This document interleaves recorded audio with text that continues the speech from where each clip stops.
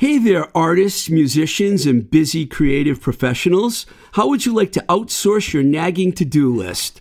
You should call Vicky at My Virtual Gal, virtual assistants to handle those things keeping you from your craft. Booking appointments, managing emails, tallying numbers, or editing your business blog, My Virtual Gal can handle it all. Short-term or long, daily, weekly, or monthly. Check out myvirtualgal.com to book your free discovery call and explore the possibilities. You'll be amazed how productive you'll feel with a right-hand gal, My Virtual Gal.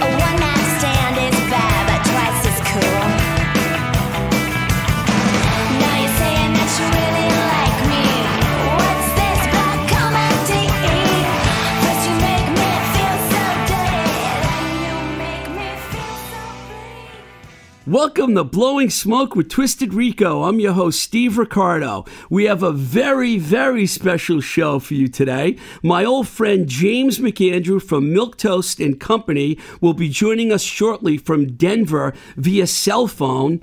As if that's not enough, we have here in the studio the beautiful and talented, coolest fashion designer in Boston history and Syracuse University graduate. I had to throw that in. Cibeline Sariano. Hello, Steve. How are you? I'm excellent. How are you? Good. We haven't seen each other in a while. I don't know. How long has it been? Maybe 10 years. I'm thinking 10 years. Yeah. Now, when I lived in Davis Square, you had a store in Davis Square, and that's when we met. Cibeline was the name of the store. Boutique, yeah. You later moved on to Charles Street in Boston, a little fancier neighborhood. Although Davis Square, it's pretty hip. It was area. hip. It was hip. It was the Brooklyn, if you will, of Manhattan. That's good. I like that. That was why I picked it. I Absolutely. like that very much. Yeah. You designed some dresses for LEV from The Charms, who does the theme song for our show, by the way, which you didn't just hear, but when you listen to the show, you will hear it. I know it, yes. And then we just became friends, and I used to just come down there and hang around. And when you had events, I would drink all the wine and, have fun. Drink all the wine, flirt with all the girls. Yeah, that sounds about right. I tried coming to see you a few times on Charles Street, but it seemed like I always missed you because you became too big of a fashion designer to hang out at the retail location. Well, I don't know how we always missed each other because I was always there nonstop. But that was my Charles Street in Beacon Hill boutique. Yeah. And it was like, going to the big leagues, when I moved down to Boston. So how long did you have both of those locations for? Total, it was 10 years. 10 years. 10 years. 2002. May is when I took the lease in Davis Square. And then I moved, I was there for 6 years. And then I moved into Boston in 2008. And I decided to hang that hat in 2012. And you've been doing consulting and stuff. A ton of freelance design, working as event management for restaurants and wedding venues and that sort of thing. Events has always kind of been in my blood too, and I feel like it comes hand in hand. But just kind of done a bunch of stuff since my daughter was born. And Josie. I love that LEV and you both have daughters named Josie. What is the chance of that? And they're not anything else other than Josies. And they both are drummers. That is yeah. fast. Nick's a drummer, so he'll love that. Yes, totally. I mean, when you told me that Josie was a drummer too, because I've seen Ellie's Josie play drums, I was like, That is bizarre. I mean, how did they plan this? And you did it. And they're both blonde, and they're both tall, and they both have blue eyes. Like, I feel like once we finally get these kids together, they're going to be like two peas in a pod. It'll be really cool. I can't wait. I can't wait for that. So now you're making a different move. You're opening an art gallery in the South End. Why don't you tell us all about that? Yeah. It's in honor of your dad, Jean Sariano. Yes. So this is just something I've known I was going to do since I was literally knee-high to a grasshopper, since I was like a kid. My dad is a very dynamic personality, and I say that with a lot of love, but there's a lot of tumultuous stuff there. He's an artist. He is an artist. He is like a little Picasso, is what they call him. But I've known I also wanted to be a fashion designer since I can remember. So this was something for me that my dad has been painting since I was born. He was in Manhattan. He was doing, he was rolling with Warhol and really, absolutely Warhol, Keith Haring. Nice. What are all those other contemporary artists in Manhattan? And he just always seemed to ruin relationships with dealers and gallerists and that sort of thing. And not so much. I mean, it's just it can be a shady industry. It was certainly in the 80s. So I don't know. At some point in high school, I remember thinking, I have to represent my father someday. I have to make this happen for him because he's so incredibly talented and prolific. And this was something I've always had on the back burner. And then after doing my own career for 10 years, I started thinking, how am I going to get this going? I started collecting paintings. And this all just happened, it feels like overnight, because November, I decided to possibly do like a pop-up gallery was my first idea. And when I started looking into pop-up galleries, it turned out, as you can imagine, there's so many spaces available right now.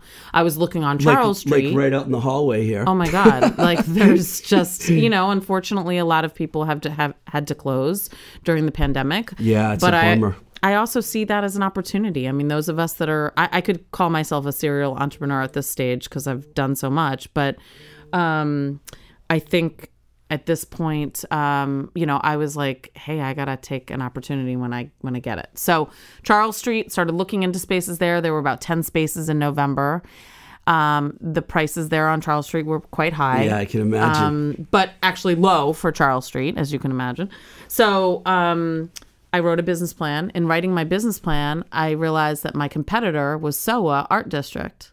And I'm like, why am I looking on Charles Street when SoWa has just a community of gallerists already? And Which for people that are not from Boston, that's like the South End pretty much of Boston, it's the right? South End of Boston. Yeah. It's right on Harrison Avenue. There were 6 spaces at the time I was looking in December, and I nabbed one of the biggest spaces. It's 1,500 square feet. It's in the 460C building of Harrison Avenue. So there's just a vibrant art community going on down there. And with the SoWa open market and the food trucks and all that sort of stuff that I think we all have to believe is coming back now, now that we've kind of, reached this place in the pandemic, I think, there'll be a lot more life coming back to it. So I know you have a couple of soft openings planned. What's the story with those? So Friday, April 2nd is the first Friday of SoWa Art District down there. Mm-hmm. And that will be my first exhibit, my soft opening, if you will.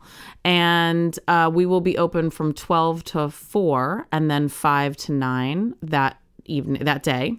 All day Friday. And then our Saturday is going to be Saturday, April 3rd, and that will be from 12 to 5. And people have to reserve spots. Ideally, we would prefer people to reserve spots. How would they do that? Eventbrite has our invitation on there, and you can go on to Eventbrite. If you search Crowd Me, I'm Alone, or Cibeline the Art Gallery, spelled Cibeline, or Jean Sariano, you can find the ticket slots.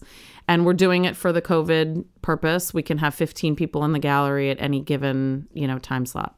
So. Great. And the violin cat is playing the matinee. Yes, she Who's is. a great violinist from Worcester. Thanks to you. Absolutely. Well, we'll talk a little bit more about that after we talk to James. But before we bring James McAndrew from Milqetoast Company on the show, let's listen to the song Cigarette Burns, which is a new single that he just released. And the video is on YouTube, and it's just an absolutely fantastic video and a fantastic song.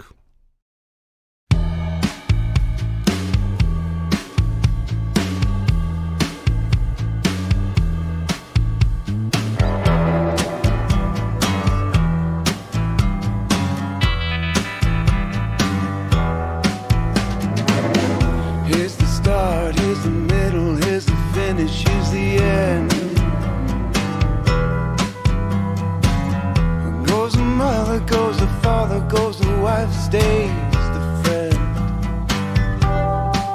Got a bunch of cigarette burns in the back of my head. Bunch of cigarette burns in the words I've said. If I die tonight, hold the hand inside and know that I was never meant for a normal life.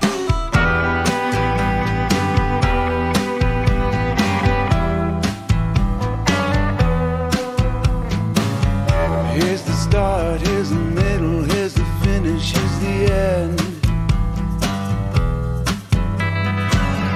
Goes the mother, goes the father, goes the wife, stays the friend.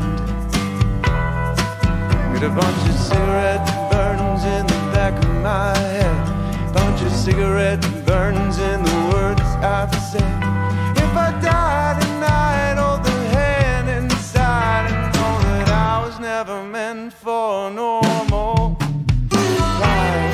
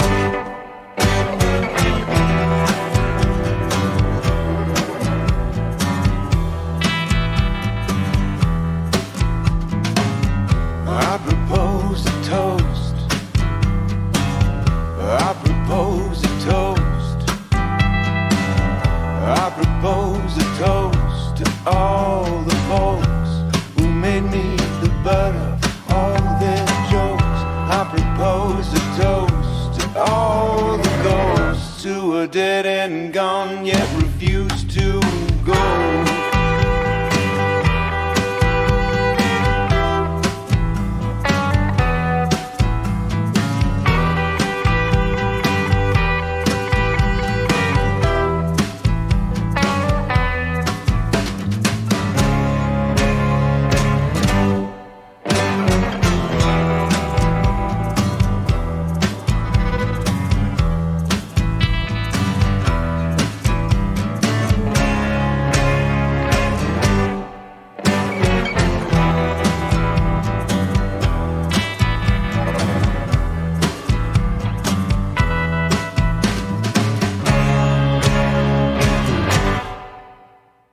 All right, so that was Cigarette Burns by Milqetoast Company that you just heard. And please welcome to the Blowing Smoke with Twisted Rico podcast, my very good friend. I have two good friends on today. It's a good day. James McAndrew. How you doing, James? I am doing great. You're in Denver. On this fine Wednesday. You're in Denver, as we say in Boston. Denver, Colorado. Denver. Say hello to... In the land I never thought I'd be in.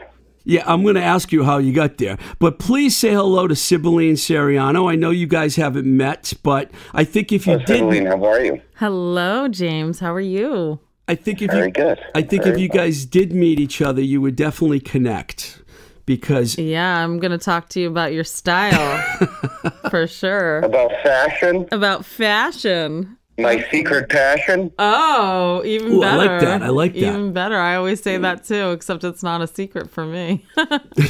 Before we get to that point, James, can we just talk about, you grew up, we talked about that you've lived in a lot of places in Mass, but you said Dorchester was kind of like your longest. I lived there the longest. Dorchester. So, Dorchester. Did you buy your pack? Did you go to the Packy on Dot Ave? Go to the Banshee. We used to drink at the Banshee all the time. Cibeline's not originally from Massachusetts, so she's giving us a hard time, obviously, about our accents. Well, I can hear because she can't not pronounce her R's correctly. Right, exactly. I'm from Manhattan, all right? So we were talking about this last night. We were both brought up Catholic in Massachusetts, which explains a lot about our existence. Would you say that you had like a rough upbringing when you were growing up here, James? Kind of, as I was joking, I wasn't flogged on a daily and or weekly basis. Not really. I mean, I fought a lot. You fought a lot. How can you not get in fights? Through middle school, there's a lot of fighting.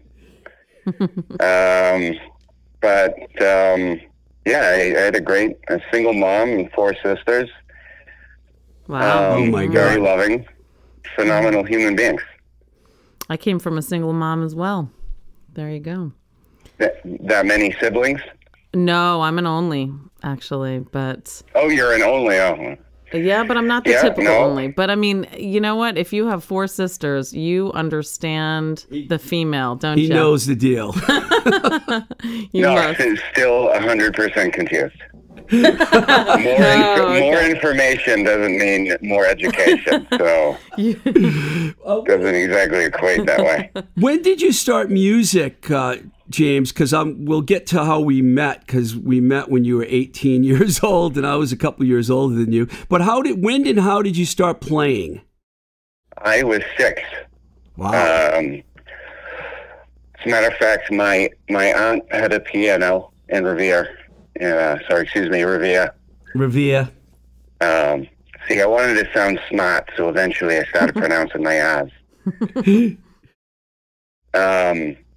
So, yeah, about 6 years old, she would it was a smaller house, but I would just bang away on that thing, making quote-unquote songs. And I'm sure it was 100% intolerable, but she was so phenomenal.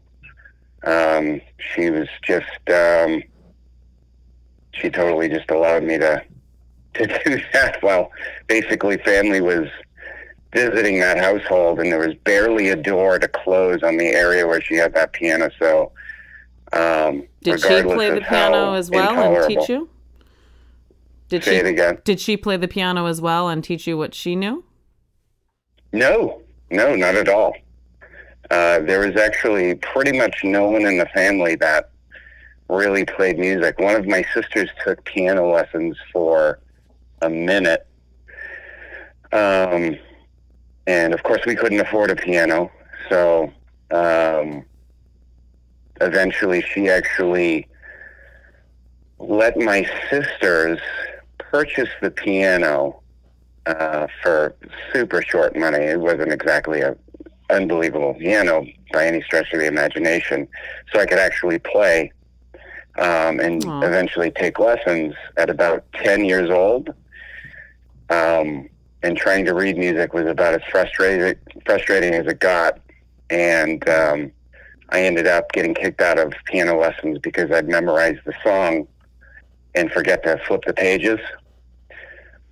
So you relied on your ears. Can we talk about this? Because I played classical piano as well. And I've been joking with Steve that I have like a large, soulful blues piano player stuck inside of me that can't come out yet because of the fact that I grew up playing classical piano, like stuck to the pages of, what my teacher would make me learn. And I too just wanted to play by ear. I just wanted to like play, abstract, whatever. I wanted to play blues. So I get it. It's like the way we learned as kids was so, you had to conform to this little plan that they had for you, right? Yeah, I mean, well, the idea, it's two different languages, that one of which I could never learn. It was too frustrating for me, to tears. The only thing I could read once I got into middle school was trumpet, but that was only one note at a time. I could figure that one out. But yeah, theory, folks that it's kind of two different ways to speak that language. And it's rare that people are fluent in both, or can kind of get beyond the theory aspect of it. I remember very specifically. So my teacher was, he was a recent Berkeley grad. And I remember coming in saying, "Hey, I want to show you this song that I wrote," whatever it was. And I had just hit a chord or a note or whatever it was. And he goes, "Well, how do you know that that's the right note?" And that was the most bizarre question I think I've ever been asked to date. Yeah. In terms of making any music whatsoever. What do you mean? How does that? Why? What do you mean that note? How do I know? Because it sounds good. I would hardly, knowing you for as long as I have, I would hardly describe you as someone that went by the book, because by the time I met you, I believe you were playing guitar, correct? In 1999 when I came to see the band. Yeah. I started guitar, I think I was 15. So I think I was sophomore in high school or something like that. Right. Which prior to that, I thought that instrument was impossible to play until someone taught me how to play a power chord, and there it went from there. And then just started making chords up as my fingers would allow. So, as a matter of fact, if you look how not to get I will go in 7,000 directions in this conversation if you let me, so I might want to keep me on track. But I'm going to try to. You see my fingers holding a chord now, it looks like I have horrific arthritis in my left hand. I don't do anything conventionally at all, and not because I'm anywhere near special. It's just give somebody an instrument, you want to make sounds out of it, and you don't have lessons or anybody to teach you how to do it. You just make it so. I want it to make that sound. Being unconventional makes sense because we met in a very unconventional way. Well, maybe it was conventional, but I love the way you told the story when we talked on the phone, how we met, because you kind of refreshed my memory. All I remembered was I went to a bar in Everett that was definitely a mob-run bar. And I was with Chili Kurtz and Devin Irish. Why don't you tell that story? How did you get me to come check you out in Everett? Yeah, it's a pretty good one. So that was a high school band. We had graduated, so that was the summer after I graduated.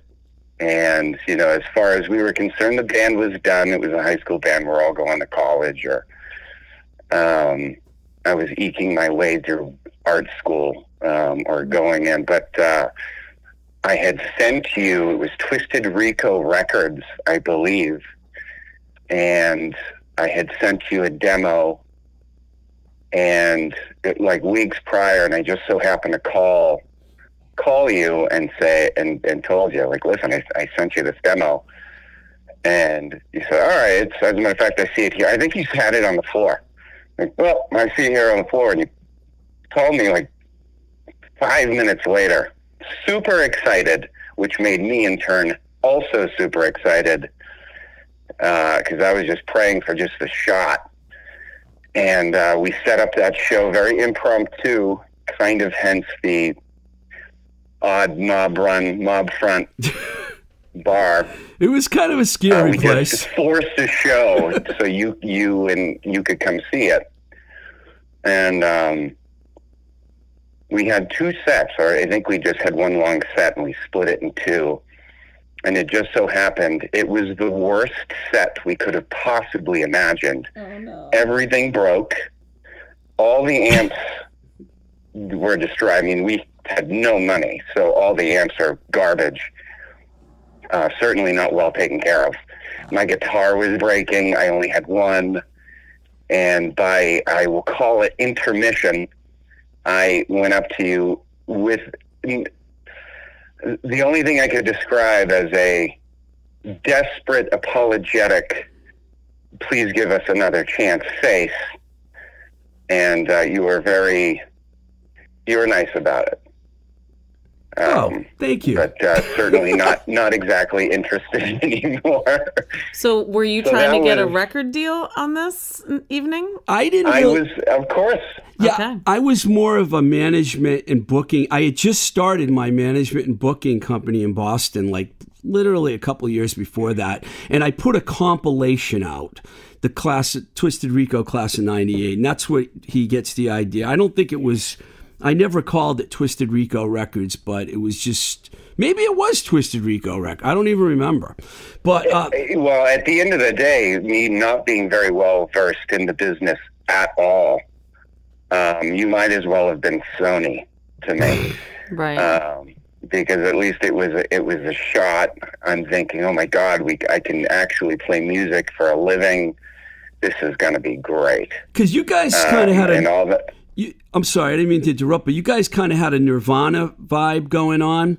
And Oh my God. yeah, and that's why I got, Chili and Devin to come with me. I said, hey, you guys want to come with me to Everett? It's not easy getting people to go to Everett, by the way. So wait, this is 1995 and he's got a 99. 1999 and he's got No, a Nirvana 99. vibe. Wow. Okay.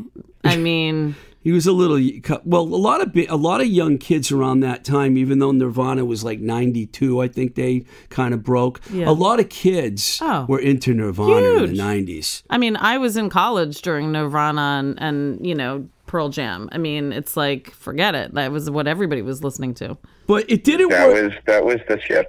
It was an interesting place, and I liked you. But the weird thing about it is, we didn't see each other again for 10 years, and then For 10 years, yeah. and then you tracked me down again. Yeah, you were booking, or you had, as I'm saying this how I remember it at the time, not how I know it is. Just, I knew you were associated with something.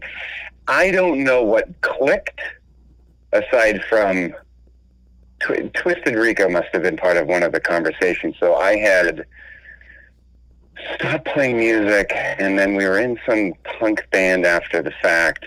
One of my oldest friends has been in almost every single band, no matter the genre.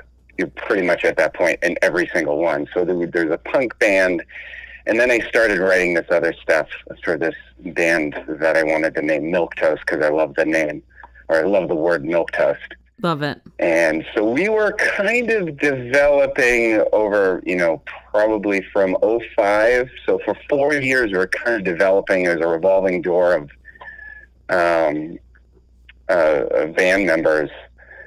And we were pretty much, that was the lineup. So that's when we started playing, and I believe it was a Cantab. Right, the And then timing, we started- I'm sorry, I don't mean to interrupt. I do that a lot. Forgive me. The timing was impeccable, because I listen to your music and I'm like, there's a total Morphine vibe going on here. And it just so happens that the first show that I have downstairs at the Cantab is Caged Heat with Dana Cawley from Morphine playing Dana saxophone. Cawley. Yeah. So I'm like, you know what? Your band's going to fit on this bill. And I put you on that bill.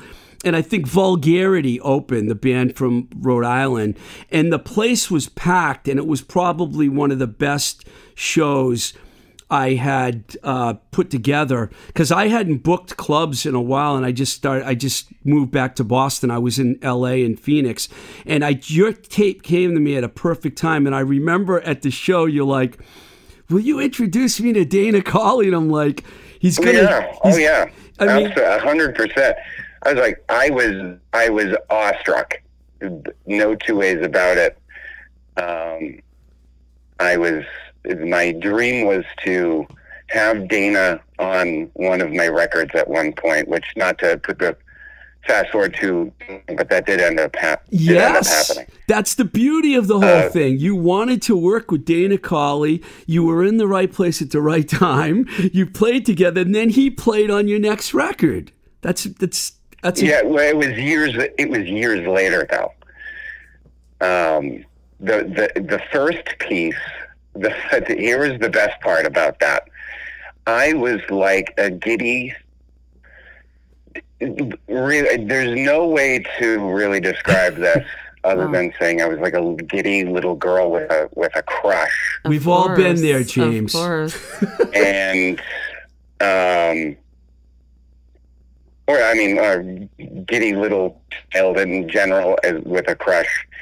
To drop off demos for the next record we were going to record. So he goes, yeah, just drop it off. Here's my address. And it's so silly too. He's right there in town. He's like, just drop it off. I was shaking when I dropped it off at the front door. And funny enough, all the other members of the band weren't super familiar with Morphine. Meanwhile, I absolutely love them.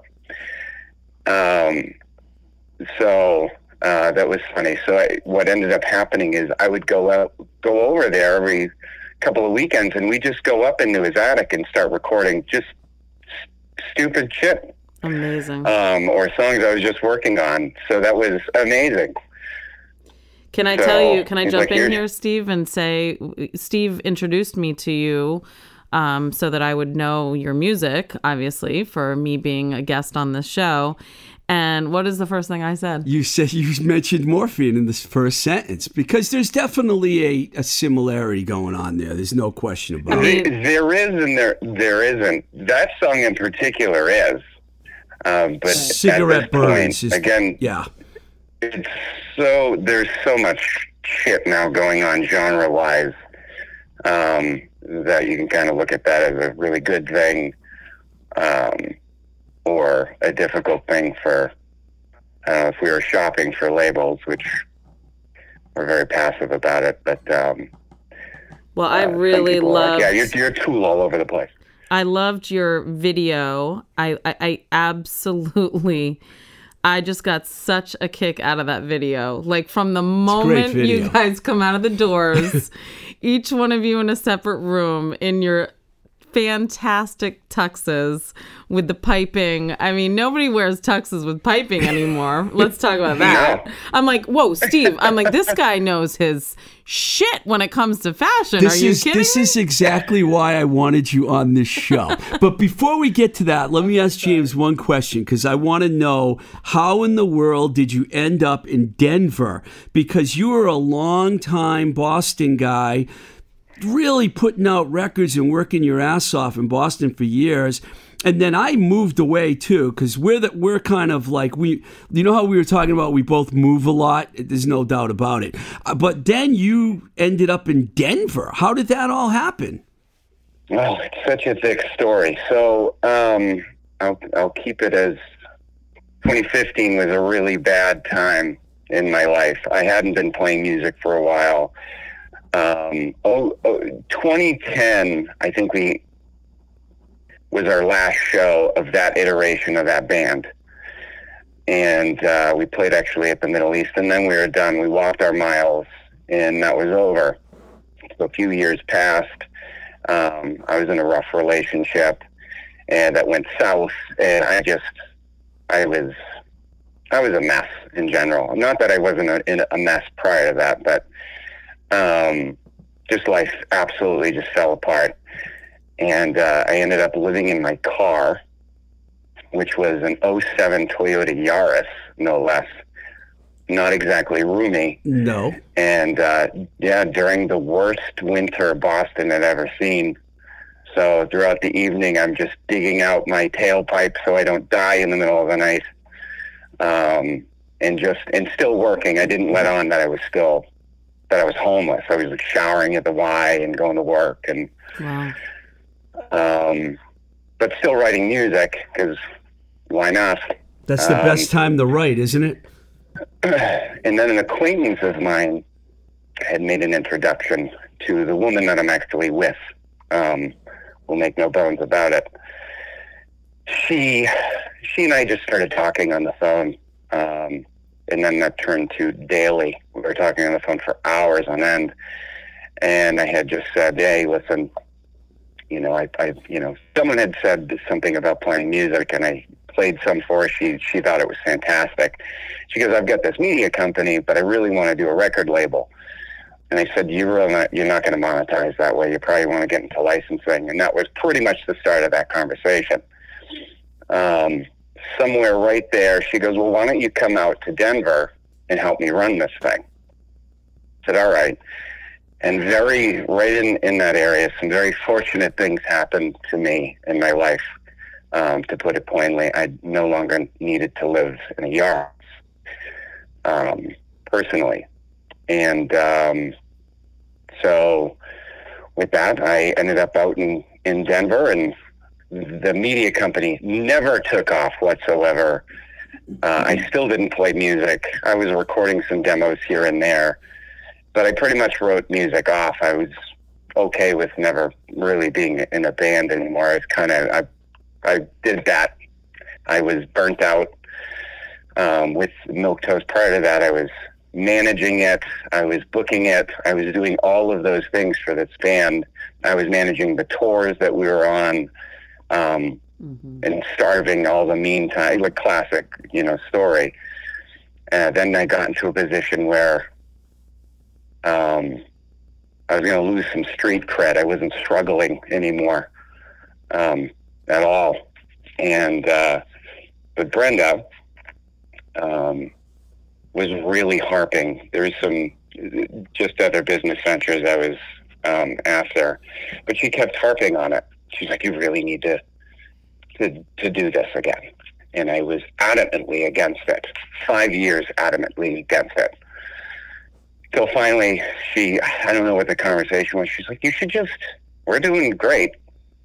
Why don't you do that?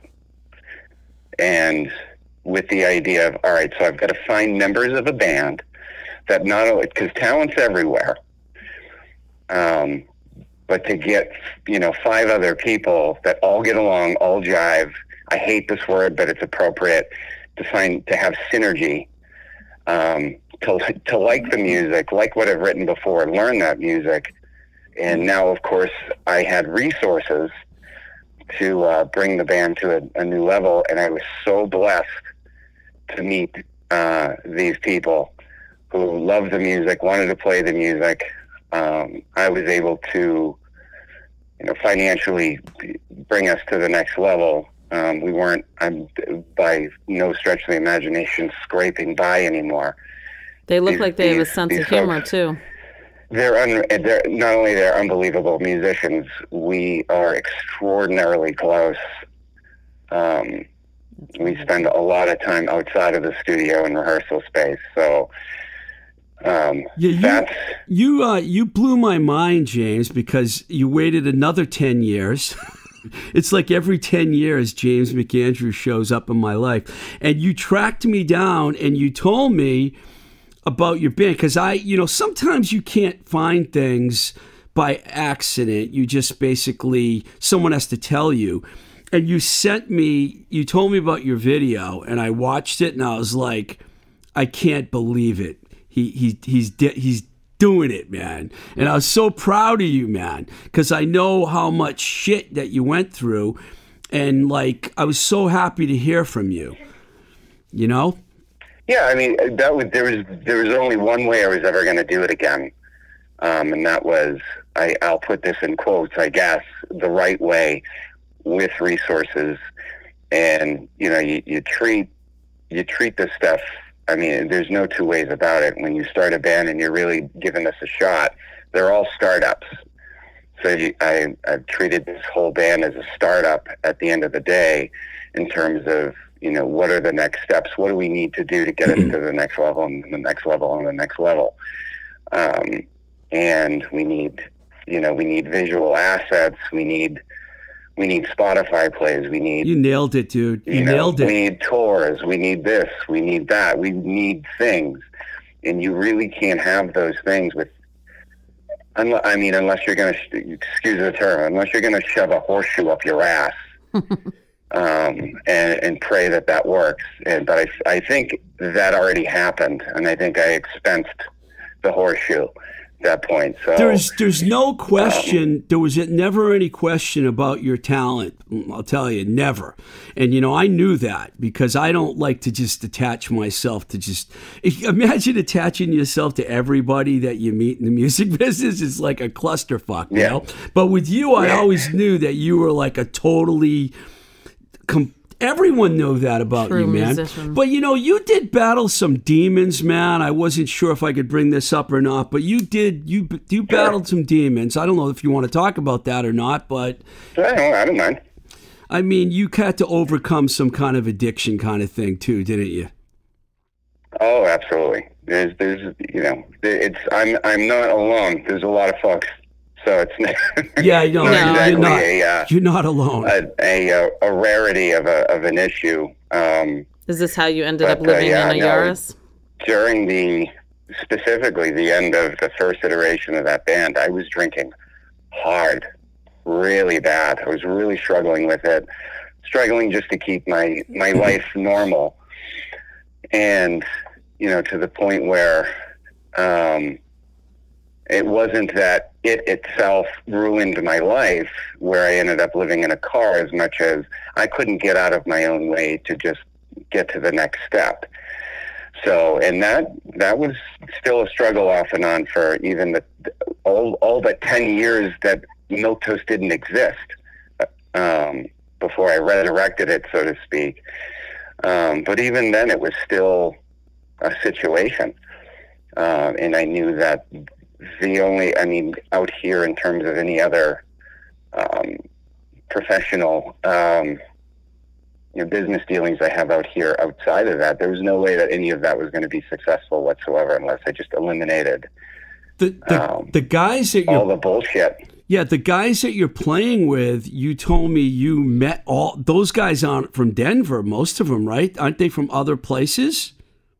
Yeah, we got one guy's from upstate New York, the other one's from New Jersey, another one's from Florida, another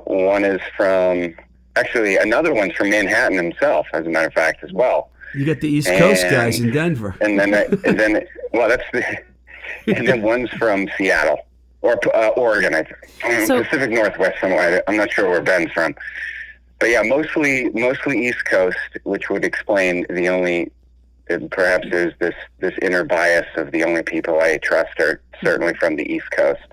Everyone from the West is always suspect. Can I? Oh my God, so funny. I hope none of my West Coast Once you're listeners... in the middle of the country, it doesn't matter if you're from Boston or Manhattan or Florida.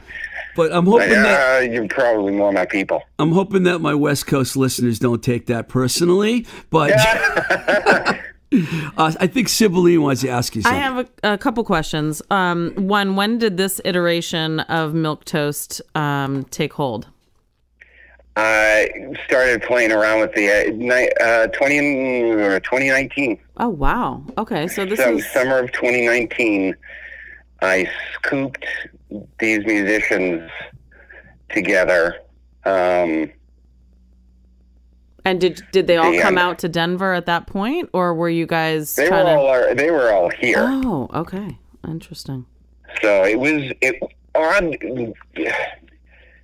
there was, whatever you think about the powers that be, there are things beyond my control. I'm not that good. The universe. That I just so happen to find these players who also are just great people. And I mean, there's a couple of members that needed to move on, so those folks were replaced. But still, like, these guys are amazing. Yeah, you did good, man. They're just such a perfect fit in every way, shape, and form that there's no way that I didn't have some kind of mystical help somewhere. Listen, I believe in the universe and whatever all that is, and positive affirmations. That's actually, my life has turned around in the last 2 years from a a lot of turmoil, but so I can totally relate. And I think when you use the word synergy, especially within a band and within musicians, and my ex-husband is a musician and I love music, and Steve and I he's just discovered that his favorite fashion designer is really into music. When he introduced me to your music and also to your video, because I mean, I needed to figure out who you were and what you were about before I jumped on here. You loved it right away. Oh my God. I mean, I was just, from how the video was produced, the cinematography of it, if you will. Brilliant. I mean, I really appreciate when I see a band that has quote unquote synergy, when you have a sense of style, when you have obviously the musical talent that you guys have. I mean, it all comes together and you're like, aha, they've got it. Yeah, I got to tell you, James, the video absolutely floored me when I saw it. And there's so many things. We could talk about the video forever. There was the one thing. We got 2 other ones as well. That one I watched them all. We have an animation and. Yeah, I've seen the other ones too, but Cigarette Burns, I mean, it's like, I mean, that's one of the best videos I've seen in a while. You know what I really enjoyed about the video? And let's just talk about the fact that there's a lot of bad videos out there. Oh, okay? yeah. So, this is a great. This is a big really deal. This is a big deal to have a good video. Before you discuss fashion, which I know you wanted to talk about, the scene in the video, I like the whole thing, but I love when you guys are sitting at the table and you bring the fish out, and then everyone picks up their glass of wine except for you. And I noticed that, and I was thinking, interesting. I thought that was, I know this probably wasn't really wine in the glass, but I thought there was a message. There's little hidden bits and pieces in there. Yeah, I picked up on that. The message, though, there was a message. I got that message when I saw that. So, Cibeline, you love the way they dressed and everything. I know you've said that. Yeah, Did someone style that? Did someone style you guys? Who worked? Is that you? Is that you, That's James? me. Is that you and your secret passion for fashion? We can really. I'll make this so that we can segue right into that, because there are a couple of points of that video in particular. So Cassie Mea, out of LA, by the way, she's Hawaiian, but. So she followed us on Instagram for some reason, and Brenda just said, "Have you seen this one person out of thousands?" Like, yep, that one. I know exactly who you're talking about. And that's what she does. She's mainly a filmmaker, and she had another video that I absolutely, and I should be better about it. I wasn't particularly a fan of the music, not that it was good or bad, it just wasn't my thing. However, the cinematography and all the shots and the lighting was brilliant. Mm-hmm. And so she goes, okay, here's the storyline. Have you ever seen What We Do in the Shadows, or whatever that show is? I said, yeah. She's like, that's what I kind of see you as. And we're quirky, but there's not a lot about that isn't pretty authentic. It's just you feel it. It's pretty much how odd we are. The dancing alone, you guys dancing together. You know, the dancing just cracked me up. That was 2 takes. Wow, nice work. So she would give us direction. She'd go, do that, and we'd go, gladly. Love it. And so so that was mostly under her direction, and a lot of the props were mostly her. She would just go, hey, go out and get this thing or these things, and we'll figure it out. So I rented that. That's an older mansion in Denver. So what's funny about that is the owner of the house lived in the basement, or lives in the basement. I thought I was renting this place, so the crew stayed in that house the night before just to map out the shots, this, that, and the other thing. We'll get into the fashion in just a sec. I knew exactly how I wanted everybody to dress. I love the house I knew what the color palette was going to be in the whole thing. You were the stylist. You're telling us that you were the stylist. Yeah, I figured he was. Wow. Yeah. I'm impressed, James. That comes from the inside. Listen, you got to dress like you're going to work. Did you like the scene in the video when he pushes his hair back? I love great. Everything about it. I really James has perfect hair, by the way. You have perfect hair. And you're tall. Tall and handsome. We started that video, and if you've ever been part of a music video, you hear that song all day long. So get ready for your ears to bleed. You'll never want to hear this song again. Oh, right. So we do that first shot, and that first shot is all of us coming out of those. Love it. So we all got dressed, ready to go, and all of a sudden there's one door we couldn't open. It has a number 3 on it. There's a bang from inside the door. We're probably maybe 10 minutes into this. And it's someone living in the house. We had no idea. This poor person is in there, not knowing that a music video is being shot in this house all day long. I'm livid. And then Cassie, the director, goes, I'll take care of it. So the guy doesn't even come out of the door. She's just kind of talking him off a ledge, so to speak, outside of the door. And just to let him know, we're going to be doing this for about 8 to 10 hours. What? So, that is so crazy. Wow. Yeah. So there's to segue into the fashion aspect. There's a place down the street from me, in kind of an older part of Denver. This it's a clothier, is what it is. This place has been there since the 60s. Who still runs it. Old school, totally my style.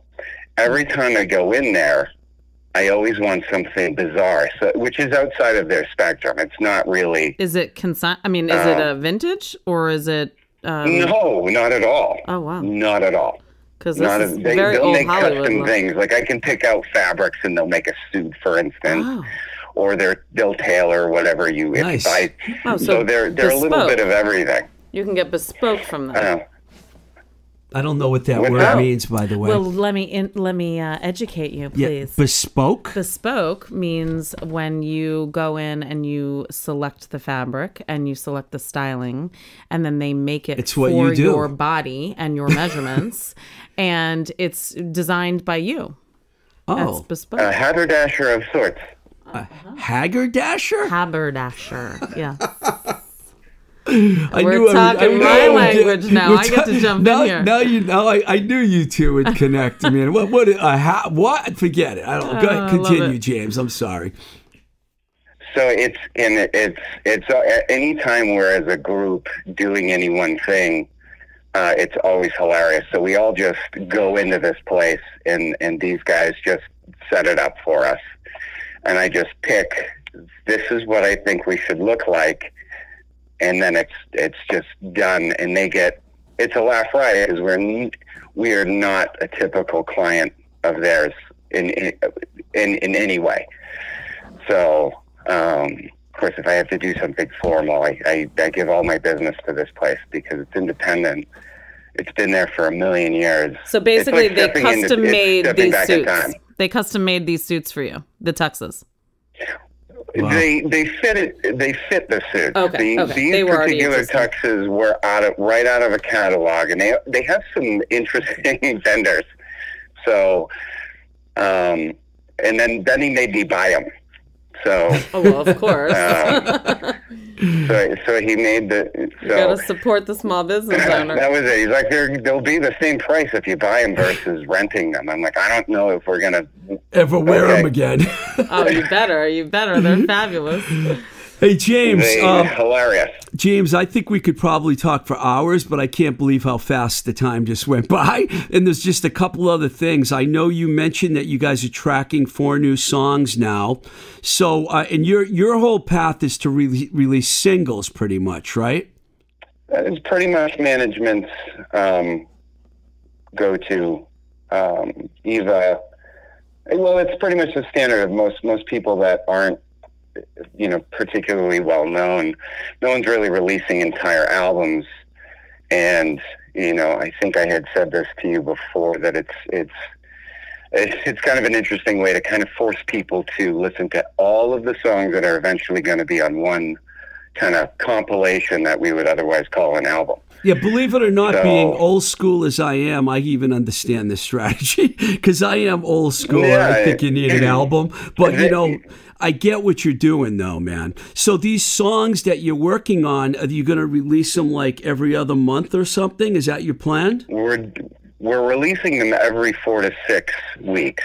So okay, yeah. We still have 2 more. We're releasing a song, She Says, Friday, as a matter of fact. Oh. We have 2 more from our last session, including that one, while we're mixing and mastering these next 4. So we're writing as we're releasing. And these these are all coming out on Spotify. Yeah. Great. Yep. Great. Well, that's something. Cigarette Burden's got quite a few strings on it, and Firing Squad came after that. Yeah, your numbers, as you know, I come from the industry and I pay attention to numbers, and your numbers are impressive. So I'm like, definitely. I'm all about analytics. But, thanks a lot, man, for coming on the show. And thank you so much, Steve. It was a pleasure. I'm looking forward to seeing where your journey goes, because I'm going to be there with you, even though I'm from afar. I've always, what I think about you. When I did this radio interview, I think it was the last time we saw each other. This radio station around here asked me to come on, and I called you and brought you up to the station with me. You remember that, right? It was. Oh my God, do I? Absolutely. Yep, and we had a lot of fun that day. Probably a little too much fun, if I recall correctly, but. Potential. But that's not out of the realm of plausibility. But thank you for coming on the show and letting Cibeline and myself take you through this whole fashion course and all this. And and Cibeline and I will have to talk more about fashion. I would love that. Yeah, absolutely. As I move forward, please feel free. Well, if you ever need another stylist, I would love to help you on that. Absolutely. Yeah, you'd be getting the best stylist around, by the way, if I could just add that to it. And Steve, thank you so much, and we'll keep it so that it's not another 10 years till I talk to you again. Absolutely. But it looks like I'm back in the game. Thank you, and I wish whether you all... I like it or not. Yeah, and I wish you all... You're staying in the game, dude. You are a true rock star. And I love you, man, and I want the best for you. So good luck, and we'll be talking soon, brother. Absolutely. All right, you take care. All right, thank you so much. All right, later. Take care. Well, that was fun. James, I knew you and James would get along really well. So listen, we're getting kind of short on time here, but I want you to do a total plug on your art gallery, all the dates, Violin Cat, the whole 9 yards. The mic's yours. Oh, thank you so much, Steve. I just wanted to circle back, tell everybody that Cibeline the Art Gallery, which is my, rebirth, if you will, into the world of art and fashion and music and events, and now doing it for myself. We are located at 460C Harrison Avenue, Boston, in the suite called C6. It's in the lower part of the 460C building, in the vibrant, wonderful, contemporary art district of Boston. And I am initially opening up this gallery in the hopes to get the world to realize what a phenomenal artist my father is, Jean Sariano. And he does like abstract art. It's we didn't abstract, mention that. Yes. Contemporary, colorful, whimsical. I mean, to see this stuff, his website is jeansariano.com. Plus Instagram you have too, and right? we have Instagram at jeansariano.com. That's JeanSariano. And also we're on Facebook for Cibeline the Art Gallery. But his work, basically, I've taken the last year and a half now to photograph over 600 paintings that I've gone through so far. He's been painting since the 60s, right up through till 2019.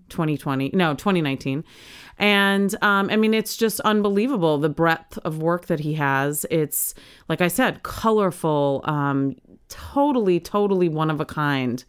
And I'm just really excited to bring it into the world of the contemporary art market because it's really kind of untapped at this point. I still have easily 400 more paintings to even look at. Oh my God.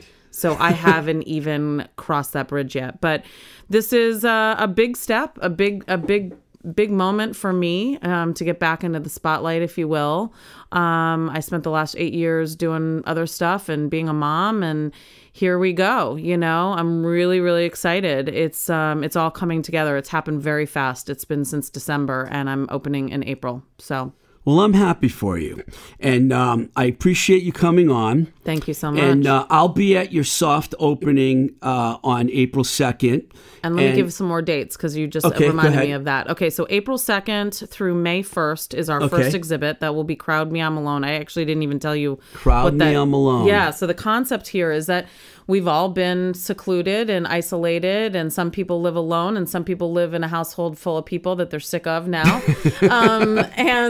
You know, the dichotomy between the two, the juxtaposition between the introvert and the extrovert. And I picked paintings. There are two different series of my father's work. One I call It's Crowded, and one that's called Alone, Lonely. And there'll be this dichotomy of the two pieces hanging next to each other. Wow. It's Sounds really cool. Fascinating. It's really cool. So then our next first Friday will be the first Friday in May, but I'm actually thinking about maybe keeping this exhibit up a little bit longer. So let me not plug that and go right into June 4th, which will be my grand opening. Official opening. That's going to be my big blast.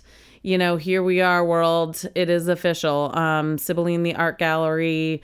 And congratulations. I'm just going to plug Violin Cat again because she's going to be performing on April 2nd at 12:30 to 3:30, something like that. Yeah, she's really that's going to really add a little spice to everything, I think. It will. She's a violinist that plays both classical and pop and everything in between. And so I'm really excited. My dad is a huge, huge music. He's just got a love of music. So this is for him. It's not even for the audience that will enjoy her too, but it's for my dad. And then I also want to say that my dear friend Mark Femino has agreed to come play that evening. So he'll be playing from 5 to 9-ish, in and out. And he's just going to play acoustic guitar. And he's got a new album out too, Femme La Bouche.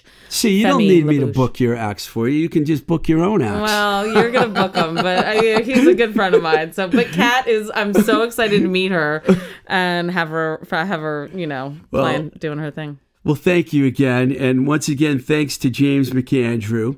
And Milqetoast. Of Milqetoast and Company. Milqetoast and Company. Milqetoast. Yeah, check out that video for Cigarette Burns. It's on YouTube. It's really fantastic. I highly recommend it.